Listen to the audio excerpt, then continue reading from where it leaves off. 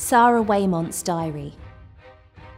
As a serving member of the RAF Reserves in the UK, Sara was keen to get to Afghanistan to experience the RAF on operations. The RAF supported her desire to travel to Afghanistan as a war artist. Sara travelled to Afghanistan in January 2014 as the UK forces were preparing to withdraw. This sketchbook is a vivid record of her 10-day visit to Afghanistan, recording her thoughts and experiences in words and pictures.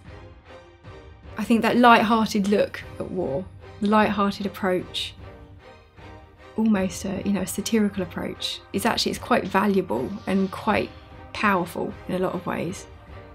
And perhaps actually, when we do look back at war, that's maybe something that we should look at a little bit more closely. Not just what it takes away, but what it gives as well.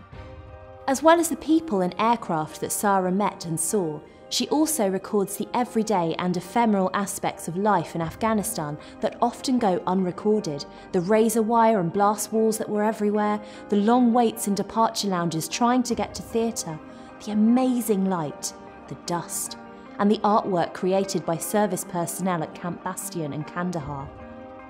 In a digital age where memories and thoughts are expressed in a Facebook post, an email, tweet or a digital image that may not be archived for future generations, the diary is a valuable record of life on operations. Just one of 100 reasons to visit the Royal Air Force Museum this summer.